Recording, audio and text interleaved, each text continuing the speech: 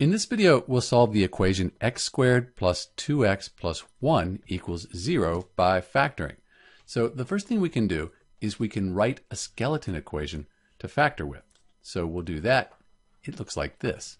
Next, we can add in the signs. So if we look at our equation, we have a positive here and a positive here. When both of the signs, both of the terms are positive, we'll just put a positive and a positive in our skeleton equation. So we'll put a positive here and a positive here. Now we can find the factors for the last term, and they should add up to the middle term. So the 1, the factors of 1, we need those to add up to 2.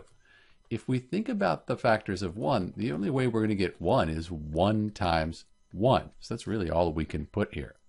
So this should be the correct factoring of x squared plus 2x plus 1 equals 0. But we can check our work with the FOIL method.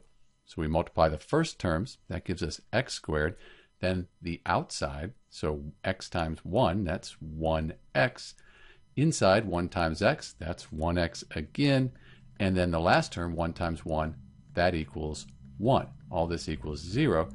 If we combine these two here, we end up with x squared plus 2x plus 1 equals 0, which is what we started with. So these are the correct factors. Let's take a look at the values here for x that'll make this equation 0.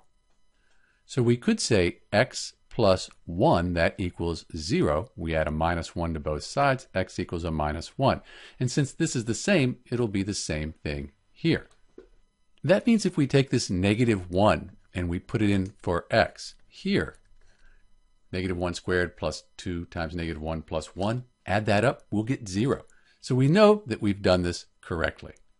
This is Dr. B solving the equation x squared plus 2x plus 1 equals 0 by factoring. If you used the quadratic equation, you'd get the same answer. Thanks for watching.